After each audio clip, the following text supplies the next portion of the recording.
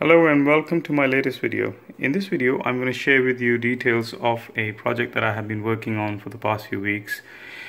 It's a inexpensive digital signal generator based on a module that utilizes the AD9851 chip and an Arduino Pro Mini.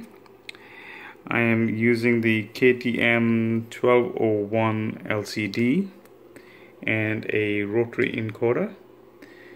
And it's a pretty straightforward and inexpensive overall project. The signal generator itself is easily available on eBay or AliExpress for less than $10. The Pro Mini, again, it's you can pick one up for a couple of dollars or a bit more, and the LCD display again is just a few dollars. So within $15 to $20 you can have a cheap but reasonable performance digital signal generator. So let's have a look at how this works. I will share the wiring diagram and the Arduino code in the links below. So let me just power this unit up. You can see as soon as I power it up, on my oscilloscope you can see that I'm generating almost a 5 kilohertz signal. And if you look at my LCD display, it says 5.00, which is 5 kilohertz.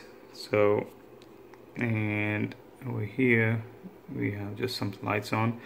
So the rotary encoder, basically, simply when I rotate it clockwise, is going to increase the frequency, and as you can see, it's increasing one step at a time.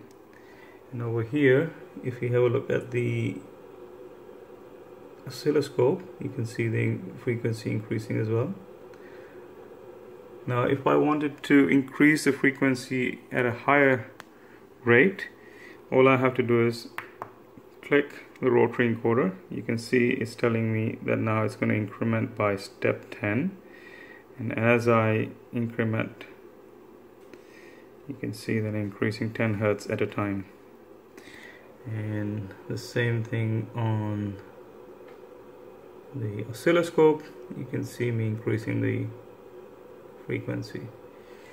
Now I can click on the rotary encoder one more time, and I change the step to 100, click it again, it's changed to 1000, click it again, it's now 10,000, which is 10 kilohertz. So let's just try that. So you can see that I am increasing the frequency that the signal generator is generating.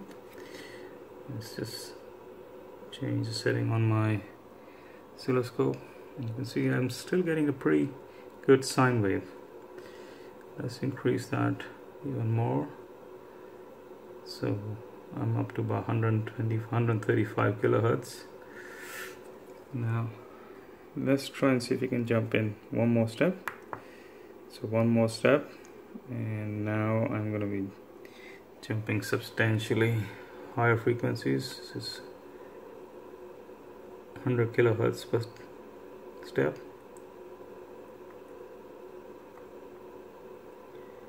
And finally, if I press the encoder one more time, that's the maximum number of steps that I can increase, which is 1 megahertz at a time. And you can see that I'm making huge jumps. So adjust the oscilloscope again. Have a look at the quality of the sine wave.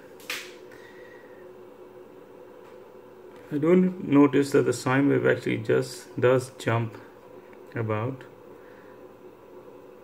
I think that's just a limitation of the AD9851 itself, or the implementation of this module. So I'm doing about 9 megahertz right now. I'm going to steadily increase this.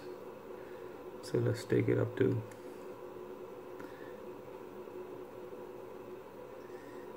25, 30. So I've got a 30 megahertz.